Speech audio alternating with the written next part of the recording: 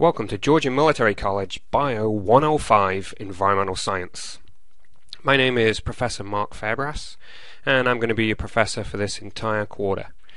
So, we're doing environmental studies as the class. Environmental studies at any other college would be called environmental science.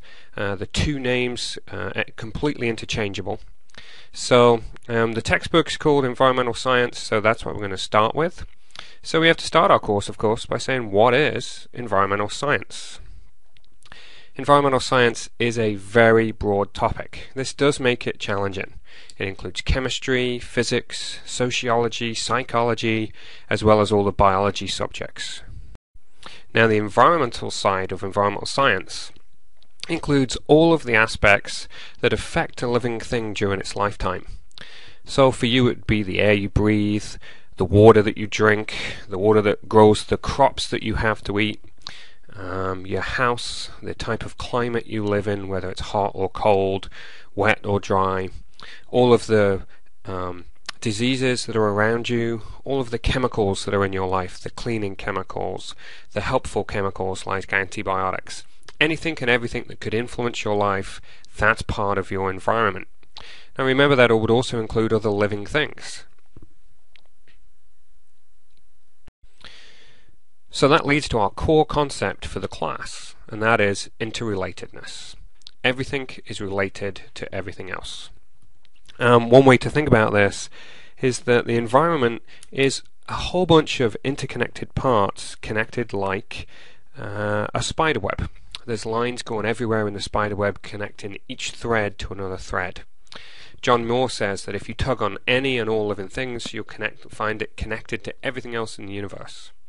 So if you were to tug on your spider web, you would find it connected to a bunch of things around your local house. An example of that is one right here in Milledgeville where Georgia Military College is. People can drain water from a lake. They don't have to pay for that water to water their grass. So it's the middle of summer here right now. It's incredibly hot. It's about 100 degrees today. And some people are sucking water out of the local lake and spraying it onto their grass because we're in the drought. That is part of the interrelatedness. As they suck the water out of the lake, they don't want to interfere with the lake, they just want to get green grass. But by taking that water out, the amount of water in the lake goes down. And as the volume of water shrinks, the water will become warmer. Less water means there's less of a heat sink. So we've got more brown areas around the lake as the mud is exposed. That dark brown mud acts as a heat sink, absorbing more heat. We have less water absorbing more heat. So the temperature of the lake will increase. In lakes, as temperature goes up, the amount of oxygen goes down. So as the water warms up, its oxygen levels decrease. And when they hit a certain threshold, remember it's really hot here every summer, then the fish will just become stressed and the fish will breed less. Some fish may die. And you may have heard recently about a very large fish kill over in the US where a section of the river in Georgia had a couple of thousand fish just die from overheating. That section there got very, very little water in it, heated up extremely high, and the fish died from lack of oxygen. So we can see our interconnectedness from the man watering his grass is actually decreasing the number of fish in the lake. So he may be one of the world's premier fishers. He may be part of the Bass Pro Tour, and by watering his grass, he's actually decreasing the number of fish that he's hoping to catch on the weekend. Just a very simple way of looking at this interconnectedness. Right, so we've been using this term ecosystem. And we definitely need to know what an ecosystem is. So ecosystems are regions of the environment that are very, very similar. So an ecosystem could be Lake Sinclair, a local lake, and obviously there's many, many lakes around the world. They're similar ecosystems. But it's not just the lake itself, it's the physical environment of that lake and all the biological things that live in it. So we've got the physical environment, how much water, what's the water temperature, what's the pH of the water, how much salinity is in that water, as well as all the living things. So what are the phytoplankton, what types of fish, what type of bacteria, what are the human impacts on that lake? Now, you can see that this ecosystem is a bold-faced term, and it's definitely a bold-faced term in your textbook. And just as a rule of thumb, anytime you see a bold-faced term, you should be making a flashcard out of that term. Make that flashcard, make sure you know what they are. On every test there will be multi-guess questions asking you what terms mean, so just go ahead and start learning those terms. So environmental science is definitely a multifaceted course. Lots of chemistry, lots of sociology, lots of politics, as well as all of the biology and ecology studies. And part of the sociology thing that we have to talk about is ethics. You know, what makes things right, what makes things wrong. And when we're dealing with the environment, there are really three basic ethical ideas that govern how people think about the environment. If people are anthropocentric, you've probably heard the term anthropology and know that anthropology is the study of people. So anthropocentric ethics is somebody that thinks that people are the center of everything. So the environment exists for people. What can I get out of this? This lake is important because I get drinking water from it. This lake is important because I can go fishing on the weekend. Deer are important because I can shoot and eat them. That's a very anthropocentric viewpoint. Biocentric viewpoints, bio means life, so biocentric, life-centered, they think that life is important. So a biocentric viewpoint would say that wolves are important because wolves have a right to exist. Wolves are on the planet, they have equal rights as you and your children, equal rights of you and your livestock. We should protect wolves because they are wolves. And the third one, that would be ecocentric. Ecosystem, so it's more of an ecosystem viewpoint. It's a little bit between the two of them. Ecocentric would say on our wolf example that wolves should exist, they have a right to exist, but not just because they're there, but because they help the ecosystem. So if you've read the textbook, you'll remember that wolves eat coyotes, and by eating coyotes they push down the number of coyotes in the environment. And having less coyotes mean that more rabbits can survive, and therefore we get a change in the ecosystem. The ecosystem is the way it is because wolves exist, and therefore wolves have a right because that's what's maintaining the ecosystem. Now there may be benefits for us in that we can then collect the rabbits, hunt the rabbits and eat the rabbits. So it's a little bit of a slightly more rounded viewpoint. It's not the ecosystem is only for human benefit, but it doesn't remove human benefit at the same time. So ecocentric is a little bit more centrist in its viewpoint. Anthropocentric, we would say, would be very right-wing in its viewpoint, and then biocentric would say would be very left-wing in its viewpoint. And what we've got to try and do in our class is try and make sure that we really understand that we are humans, and we have to try and manage the world around us for the benefit of the most things possible. We have to have a benefit for our children and our children's children, and we also have to benefit the organisms that are out there that allow us to live. So we're going to take more of an ecocentric viewpoint and see how we can work with our society to prolong the existence of humans on our planet. Now, as we do that, what we're going to do is we're going to look at three different environmental attitudes: development, preservation, and conservation. Now, development is a very anthropocentric viewpoint. Remember, anthropocentric, human-centered. So it says that we should develop the living world because that's what benefits humans the most. Good example of this is happening in Georgia right now. we have an island off the state of Georgia called Jekyll Island. It is a state-owned island. It's a state park. And there's debate whether we should develop it. Put in huge hotels, big parking lots, tons of beach access, put in the casino type things. And undoubtedly, more people would be able to go to Jekyll Island than can presently go with the very few limited number of hotels. The opposite of that would be that just going to Jekyll Island would be completely changed. You would no longer be going to an island that is very natural in its condition, with large amounts of wildlife, with very natural looking beaches, with salt marshes and dunes that are not trampled. So if you changed it and did that development approach, more people would go, but they wouldn't get the same experience. It would definitely change the experience of going to the shore. Is it wrong? That's why this is called ethics. There is no definite right or wrong. You might decide that yes, that's what we want. We want to go to a shore when I can easily get showered when I've finished with the water. I don't have to walk through bug-infested swamp. I can just go down a concrete path right to my car. But do you want to do that for every single place in Georgia, in our state?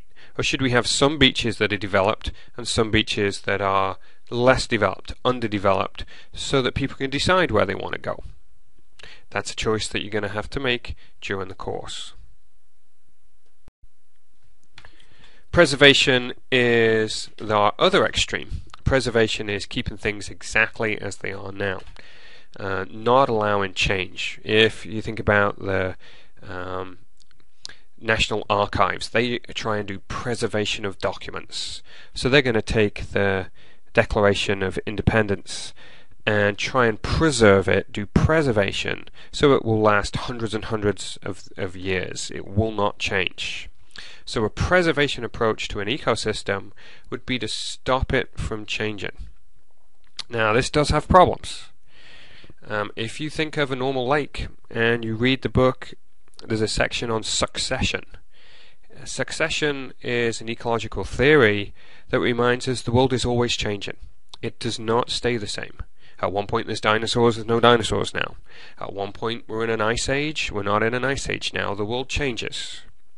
So if you're doing preservation, at which point are you no longer doing what's natural? You're changing the natural environment to keep it the way that you think it should be.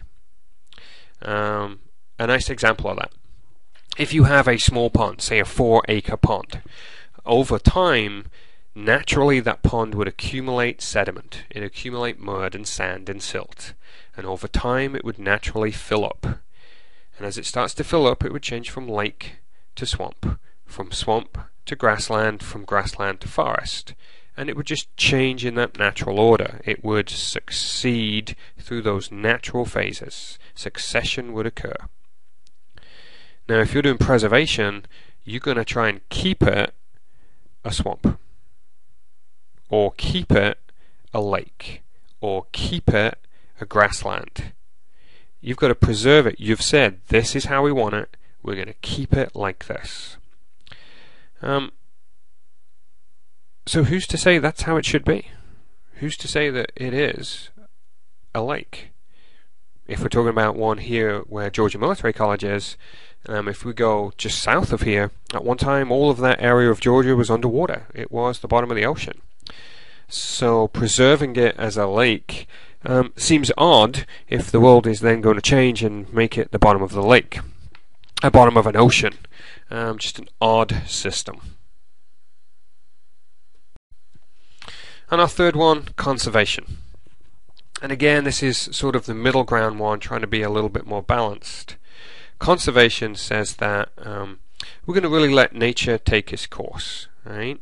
We're going to try and not use up and destroy ecosystems, but we are going to understand that ecosystems do change over time, and that humans have to be able to use ecosystems.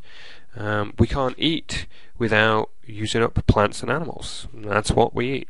So conservation would be a way of allowing the world to change. We take the lake example, allowing it to change into a swamp, allowing it to change into a grassland, and then allowing it to become a forest. Just allowing it to progress at the rate of change that's normal. So we wouldn't make the change happen faster by dumping a bunch of sediment in the lake. We wouldn't prevent the change from happening by dredging the lake. We just allow nature to take its course. And again, there's a whole bunch of controversy. How fast does nature work? How much sediment should be coming into the lake? People will argue over that all the time, that this is an unnatural rate. It's just, filling in too fast because people are building roads nearby or building houses nearby. Or they'd say it's not filling up fast enough because nobody's allowed to have any development whatsoever. So when we do conservation, we really have to find this sustainable development level. So we're going to make our lifestyle sustainable. Obviously, we want our children's children to be able to have breathable air, to find enough water, to have plenty of food, to have enough energy to run their lifestyles. And if we destroy our environment, that won't happen.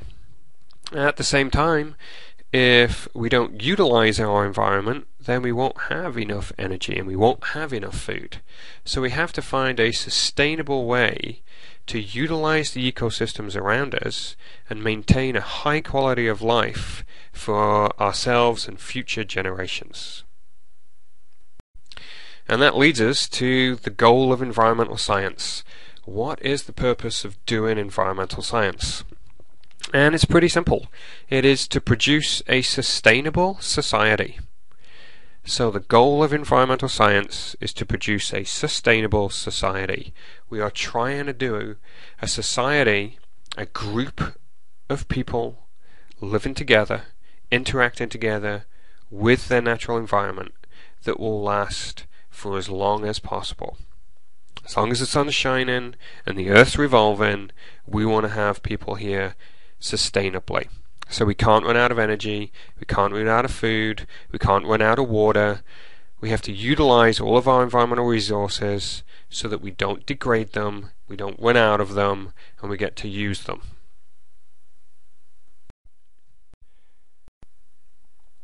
Now, at the moment, we do not survive sustainably in our environment. In the United States, our lifestyle uses up vastly more energy than is sustainable. And we are going to have to face changes so that we can become more sustainable. Now, you probably picked this class already knowing about some of these environmental problems. Most people that come in the class pick it because it sounds interesting. You've heard about some problems. So let's look at what the main problems are facing our planet. And there are numerous ones. We have air pollution, whether it's global climate change, often called global warming, or whether it's depletion of our ozone layers, acid rain, and indoor pollutants. We have problems with our biodiversity being depleted. The number of living things on the planet is going down. Some experts say that our rate of extinction is faster presently than it was when the dinosaurs went extinct. One area of very high extinction is amphibians. The number of amphibians in the world is dropping rapidly, and there's no real knowledge of why those amphibians are dying out so fast. We've got food supply problems. Not so much in the United States, we have plenty of food, but you can go to countries around the world where there is not enough food for their populations. And we're losing soil, we're losing groundwater. This one is a problem in the US, where the amount of groundwater water that comes out of wells is being decreased. We've got waste production. What do we do with all of our solid waste, our trash? How do we get rid of our trash? Where do we put it? And how do we do that in a way that won't cause problems for future generations? And of course we've got water pollution problems. Lots and lots of sediment in the water. That's an area that I have done research in. How does all of the sediment in local rivers influence the fish populations? And one that we talked about already, oxygen depletion. How can we control the temperature and the amount of oxygen in our local lakes and rivers, keep it high enough to keep high quality fish populations? Now they're just some of it. Obviously there's many more problems that are out there. That's just a highlight of some of the things we'll be talking about during the course, if you can call problems highlights. Those are not the number one problem facing the planet though. Our number one problem happens to be the size of the human population. Population size causes problems. If you have a small population, you have very little impact on your environment. A small population of people cannot physically produce enough sewage waste to degrade an environment. A small population of people hunting deer cannot physically catch enough deer to have an impact on their population. A small population of people using wood for their energy source just physically does not cut down enough trees or generate enough carbon dioxide to have any impact on the temperature of the planet. It is only with a big population that these things will become issues. And as the population gets larger and larger, the impact on the planet occurs faster and faster. So we're just about to get about 7 billion people on the planet. We're almost at the 7 billion level. And that 7 billion people have a massive impact on the planet. So if we have 7 billion people on the planet, what's going to happen when we have 8 billion? Or 9 billion? Or 10 billion? One area of the course is to do with population studies. And we'll look and see how populations change over time. We'll look and see how large the human population is now and why it is so big compared to how it was 400 years ago. And we'll look and see ways that you can control population growth and keep a population that is not growing beyond the means of the environment to support it using current technology.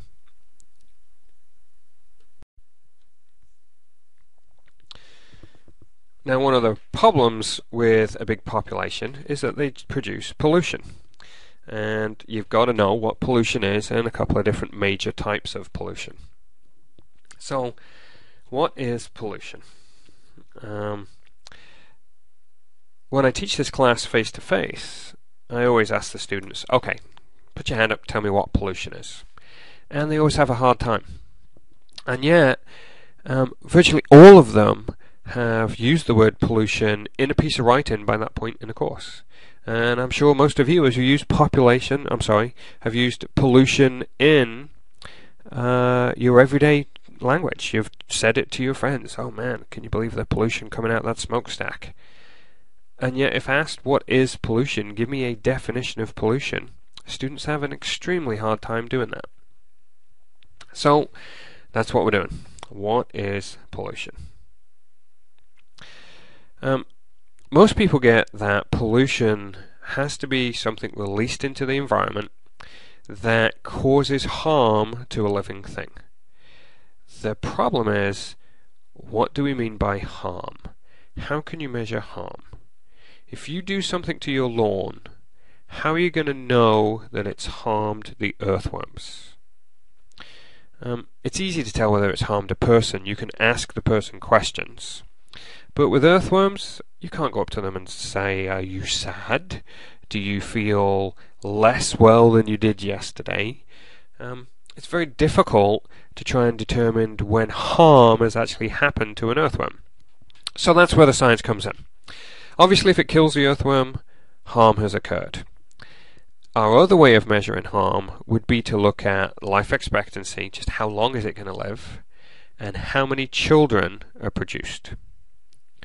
Now, if breeding is impacted, if the earthworms have less offspring, then we can say that harm has occurred.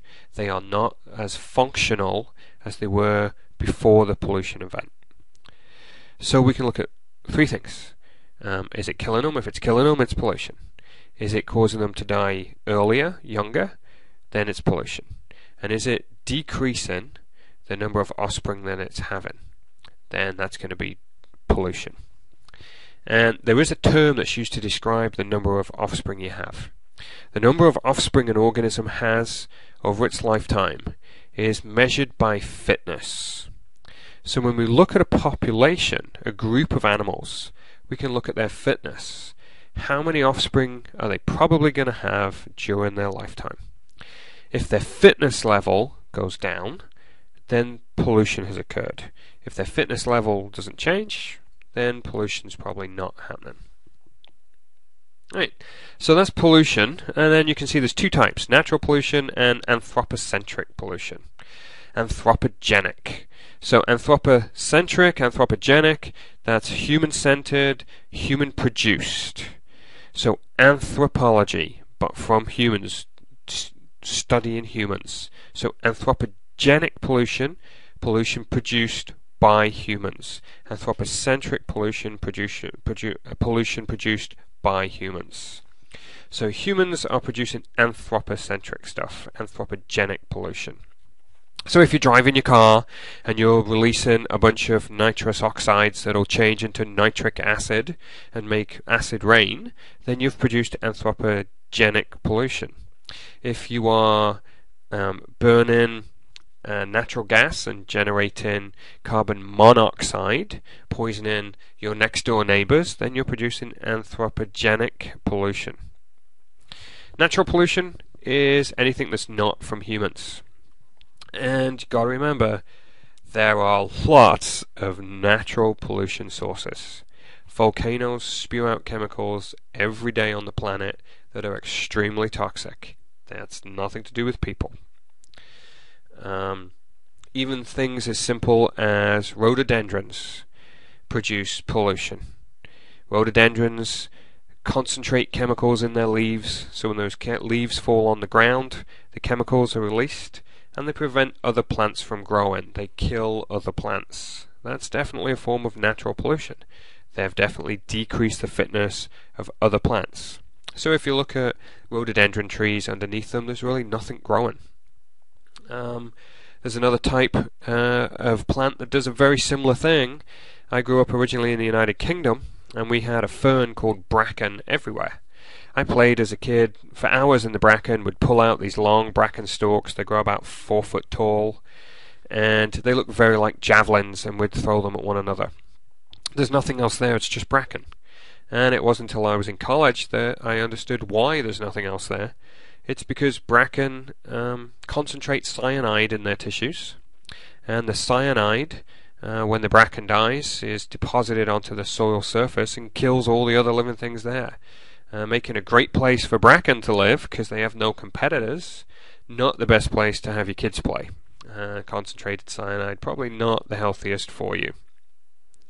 So that's natural pollution and anthropogenic pollution.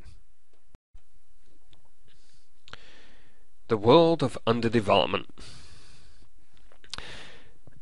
As we teach this course and learn the information in the course, really the hardest thing for students in the United States to understand is that most people on the planet do not behave, live, and think the way that you do. So we have to look at the world as really two separate areas. And you can see the area being divided by the blue line here. We've got least developed countries or less developed countries and more developed countries. So we've got white countries and blue and red countries. Less developed countries are much poorer than more developed countries. They use less resources than more developed countries. And their people have less food per day, use less energy per day, you need less water per day.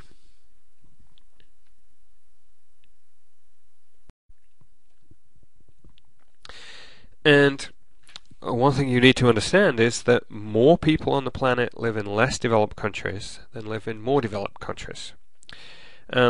Rounding the numbers to make it nice and easy, it works out to be about 80% of the world's population lives in less developed countries.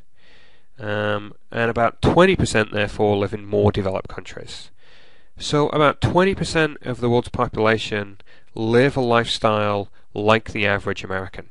You know, people in France, people in the United Kingdom, in Germany, people in Australia and Canada, they all live very like Americans, but they make up about 20% of the world's population. About 80% of the world has very, very little energy use, has very, very little food supply, has very little fresh water supply. So about 80% of the planet live in less developed countries, places like Ethiopia, like Chad, like Somalia. Now, obviously those lifestyles are incredibly different. Some less developed countries use very little fossil fuel energy. They do a lot of farming still using muscle power, whether it's muscles of people or muscles of draft animals. Whereas in the US, we do everything using fossil fuel power, using diesel and gasoline and electricity. So when you look at the impact of an individuals in less developed countries use very little energy and very little resources, so they have a very little impact on the planet. So at the bottom of the slide here, on the less developed side, you can see where it's just got a single set of footprints. But those people have a small footprint, a small impact of that person on the planet. Now, compare that to the average American who drives a car, uses a computer often using electricity, watch TV often using electricity, that electricity being made by burning coal or burning oil, eating large amounts of food that were produced on farms using automation, so large amounts of diesel and oil being used again, that was trucked to the local supermarket, that kept everything cool on nice air-conditioned shelves, so again using large amounts of energy. And you can see that that average American has a big impact on the planet, and we can see here at the bottom of the slide lots and lots of footprints, so the average person having large impact on the planet. Now on this slide it's a very similar viewpoint but a slightly different look. At the top of the slide you can see less developed countries, and here's the key fact right here. Most of the people in the world live in less developed countries. 80% about live in less developed countries, so the circle is fairly large.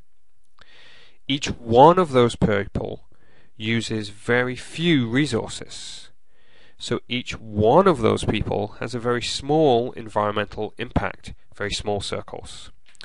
So each person uses very little and has a small impact, but there's lots and lots of people.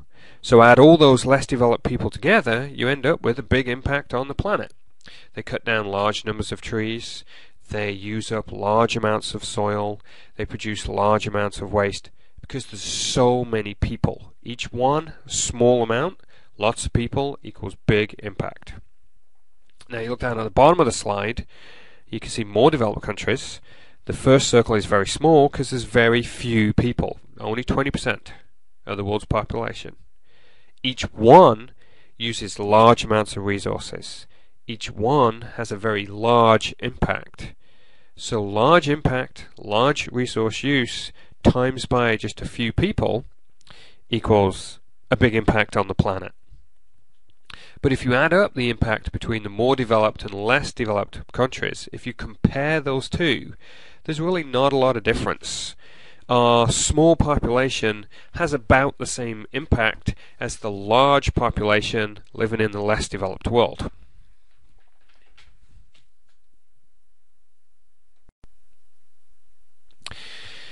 So we've got a very small population, they have a big population. We do need to look at the ethics of this situation as well as just looking at the impact. We have, in more developed countries, only about 20% of the population. And yet we control about 80% of the world's money. And we control about and use 80% of the world's resources. So we have way more resources than a single person in less developed countries. In your lifetime, you will have more money and use more gasoline and more electricity than anybody living in a less developed country. You just have a much larger slice of the world's pie. And you have to think about whether that is ethical. Is it okay for you to use so much more of the world's resources when a child in Ethiopia did not get that option? When a child in the Sudan didn't get that option? When a child in Senegal didn't get that option? One group of people would say, no, it should be equitable. It's very hard to do because the resources are not spread equitably around the world. It doesn't rain the same, it's not the same temperature, so equality is probably not going to happen. Some people would say, hey, that's just the luck of the draw. I was born in the US and luckily I'm here and I should get to use everything. They have a very anthropocentric viewpoint.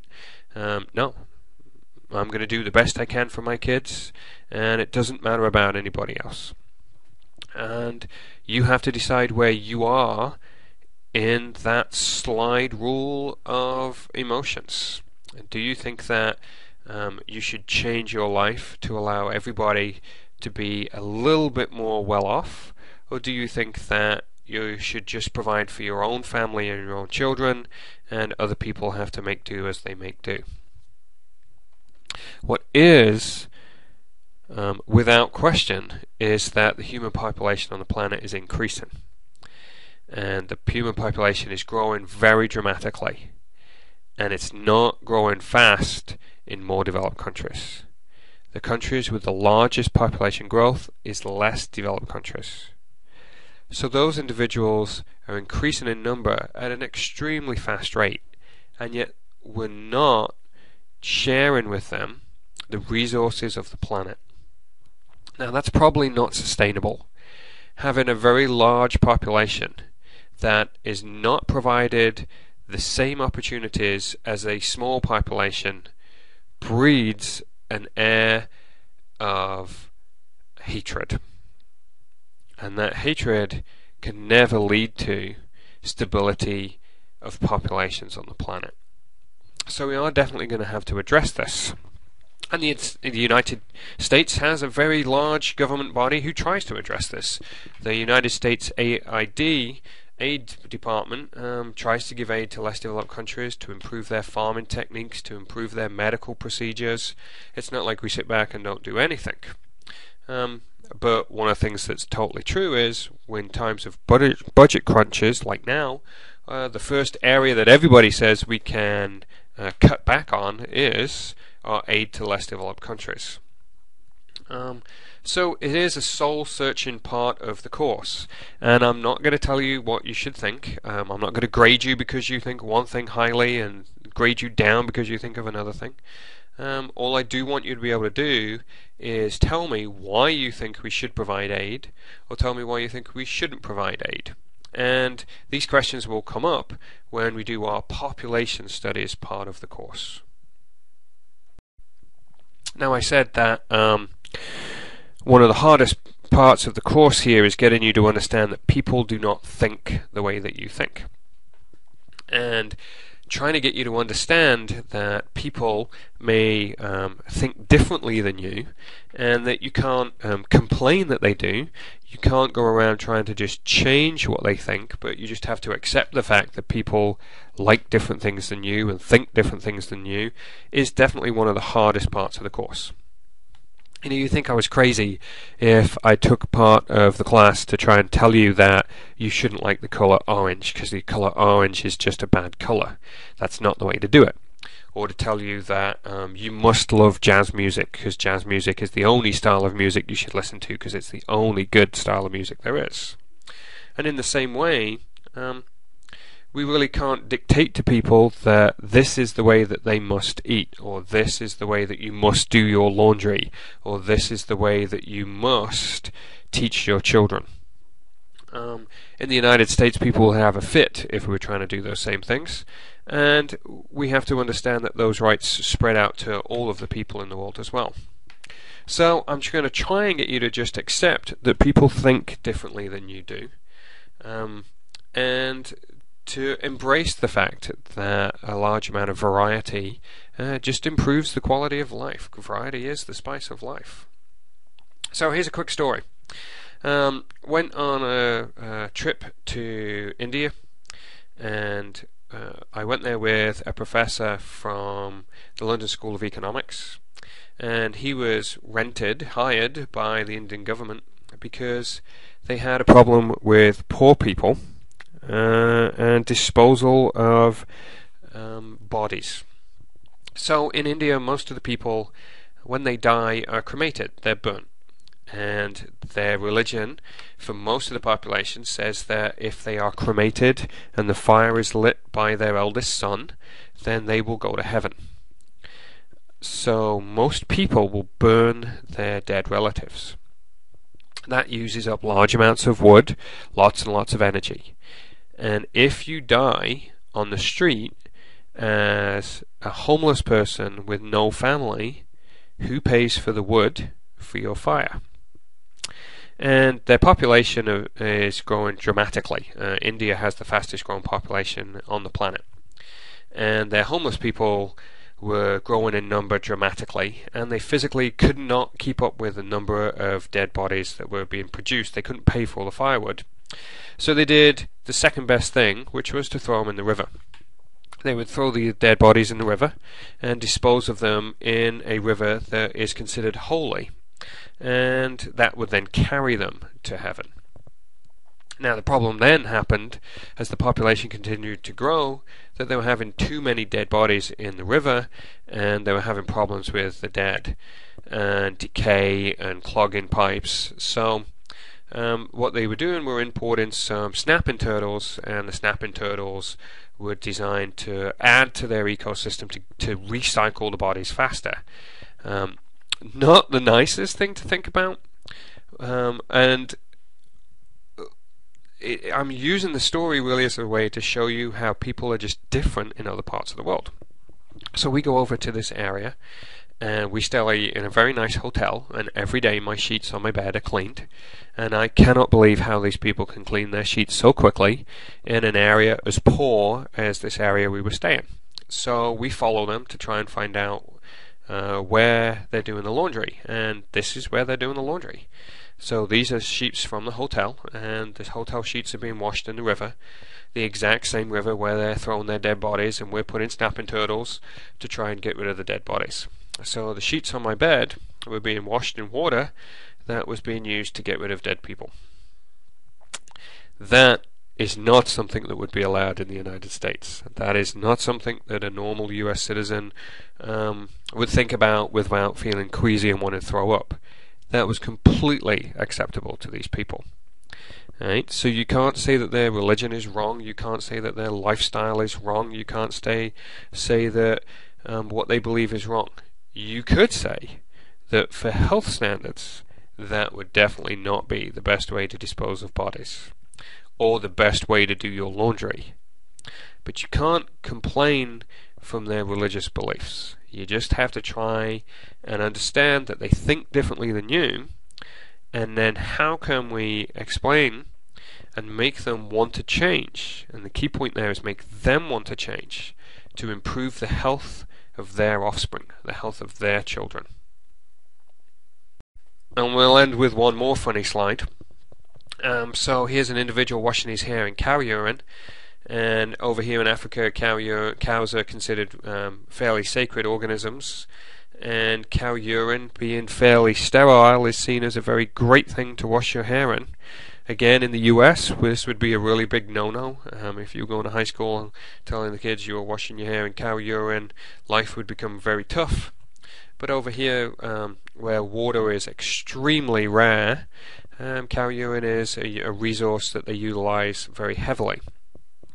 Again, the example is one that's funny, but what we're trying to get you to understand is, people in the world don't think like you think.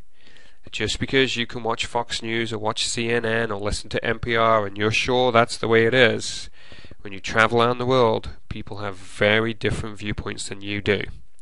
And if you're going to understand environmental science, you have to open up your mind, be exposed to other people's viewpoints, and be a little bit accepting of what those viewpoints are like, and that culturally their viewpoint has a right to exist as your viewpoint does. You don't have to agree with them, you don't have to like what they say, but you do have to agree that they do exist, and that there's not just one way of seeing the world.